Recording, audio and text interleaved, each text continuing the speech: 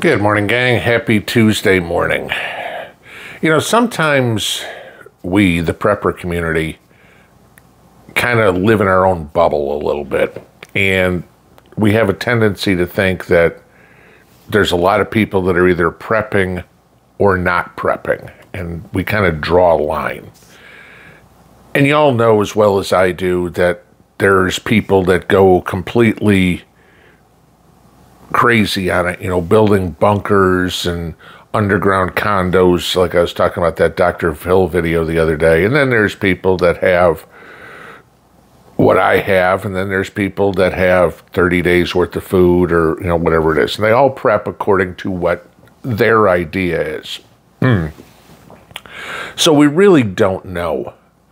But if you open your eyes, you can kind of get an idea that people are worried about what's going to happen in the next 6 months, okay, between now and Inauguration Day. Now, I don't think we're going to have issues like Mexico had, where you had political candidates assassinated left and right. I don't think we're going that far. But a lot of people think we could easily turn into what happened in Paris over the weekend, you know, where the communists won. Well, they didn't even win, but the way their goofy rules are set up, they did. And they rioted anyway. And, you know, the burning, looting, and murdering was going on all over the place. I don't know if we get that bad. We're not going to be that bad. Certainly not going to be that bad across the country. There's probably going to be urban areas that are going to be crazy, regardless of who wins in November. Because if the Democrats win, they're going to celebrate by destroying stuff. And if they lose, they're going to peacefully protest by destroying stuff. That's just the way they are. They are the party of violence to get their way. And when they get their way, they are violent anyway. Okay.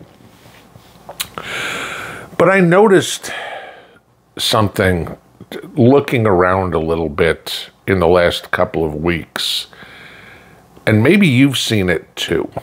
Okay. Now, we know the stories of there's a whole lot more people gardening, for example, in the last couple of years, ever since COVID, and ever since food has got crazy expensive and chemicals are getting sprayed on everything, and GMO and all the stories about injecting vegetables with mRNA and all that. We know people have started doing that, so you pay attention. But I've been in a couple of places in the last week that were surprising to me. I was in Walmart about a week ago and saw two different people with strange carts, prepper carts, okay? Cans and cans and cans of the same vegetable. Bags and bags and bags of flour and sugar.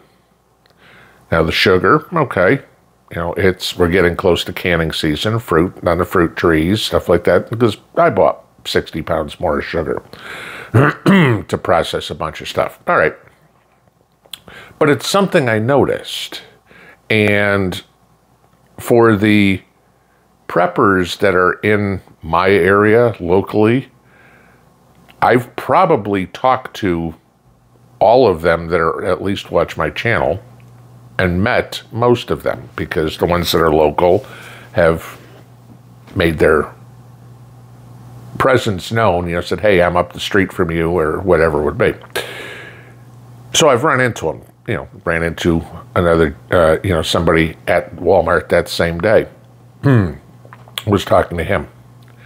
I was at the gun store about a week and a half ago. I was having some armorer's work done on one of my weapons, having a trigger replaced. And as I was in there waiting, talking to the guys, you know, as you usually do when you're in a gun store, you know, very conservative place, as is. We were talking about the debate. And a guy walked in with his teenage daughter and wanted to show her and let her pick out a weapon. I was like, that was interesting. Good for him. Granted, I'm in Tennessee. Okay. I was like, okay. Worried about what could happen. You know, I mean, you could have that, you know, obviously this guy has seen the stories on the news of illegals killing and raping young women all over the place.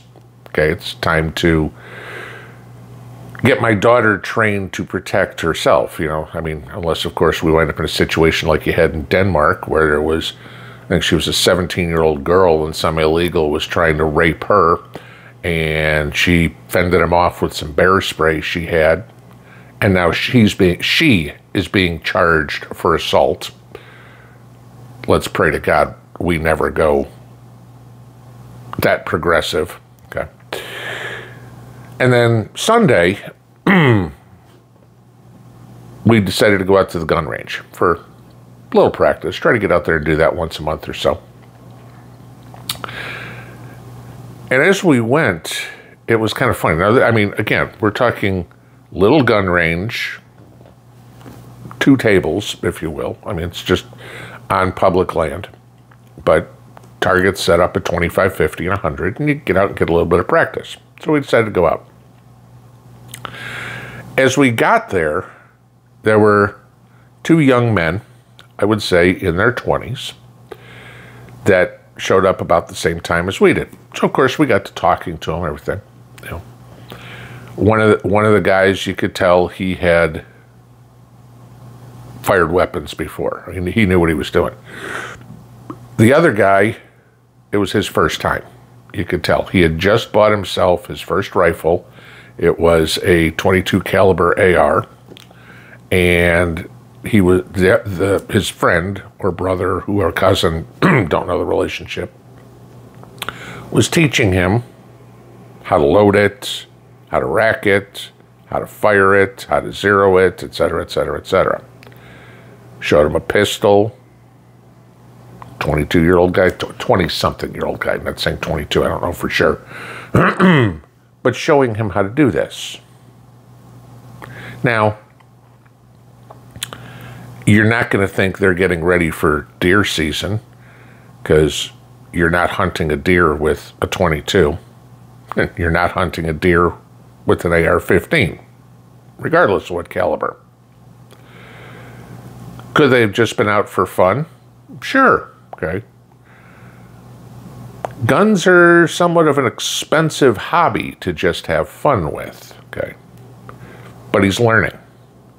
And as we were there on a Sunday in the middle of a state park with a gun range that's very small, there was another car that pulled up and saw that all of us were there, and they turned around and left because there was no place to shoot.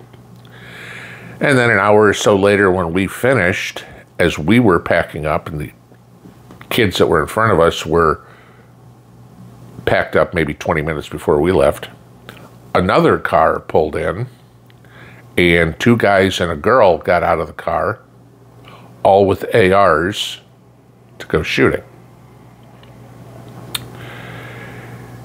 It's interesting because you start watching what people are doing, and you realize that people are on edge, that there is some tension, that people are wondering what's going to happen. And people are doing whatever they can to insulate themselves from any bad situation. Now, of course, I'm not hanging around solar generator stores or Harbor Freight or Tractor Supply or anything like that watching to see who's doing that, but I wouldn't doubt that there's more people that have bought generators of some sort. You know, hurricane's not supposed to hit anywhere near here, okay, so it's not for that. But this is what people are doing. So when you think, I wonder if I'm doing the right thing, spending my money, my time getting this, and y'all know something's coming someday. Nobody can pin it down on a calendar. Take a look around. Open your eyes a little bit. Situational awareness. And just watch and see what other people are doing. They may not be doing everything that you are. Depending on where you are, canning jars will be sold like crazy, right? More and more. Every year, the stores around here run out of canning jars. It's normal. Live in the country. A lot of people grow food here. But if you see the same thing, say, in the suburbs or in the city, and all of a sudden there's a guy in front of you who's got 4 cases of canning jars in front of you, and you're in, I don't know, downtown Omaha, Nebraska. Now maybe he's got a garden, or maybe he's just putting stuff back. Maybe he went to the farmer's market and got a bunch of stuff. People are thinking. Like I said, I don't see us having a situation like Mexico. I can certainly see a situation like Paris. Absolutely. There's no question about that.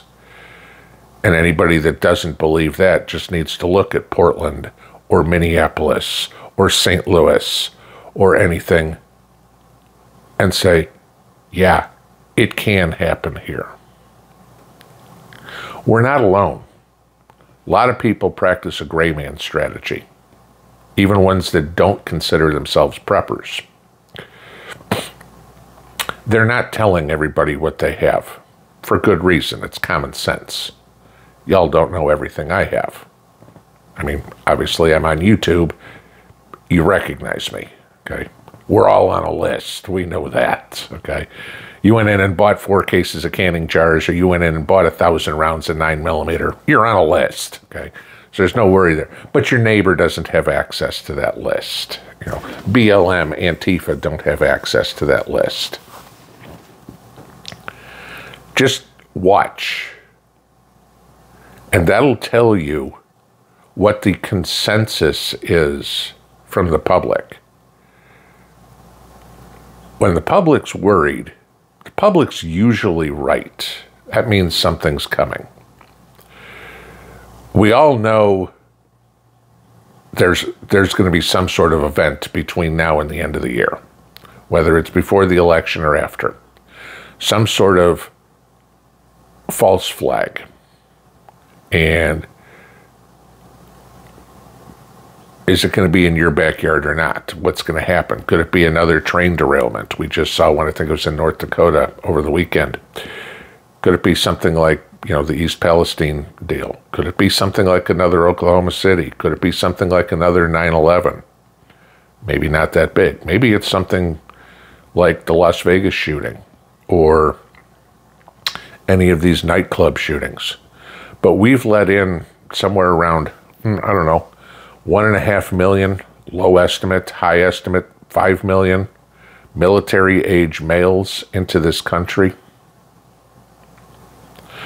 Who better to blame when something happens? I mean, remember, for years and years and years and years, nobody was ever told what happened to John F. Kennedy. 60 years later, it came out that the CIA was involved. You know, we heard the Lee Harvey Oswald tumbling bullet, grassy knoll stories, and all this stuff that just didn't add up. We might see the same thing. Is it 200 miles from you? Is it 2,000 miles from you? Or is it 2 miles from you? Watch what people are doing. They're telling you something's coming. If everybody feels it, it's coming. Keep doing what you're doing. Keep stocking, keep stacking it to the rafters. Keep your head on a swivel. Watch what's going on. Because the masses are rarely wrong. And if everybody's sixth sense says something's coming, listen to it. Pinball out.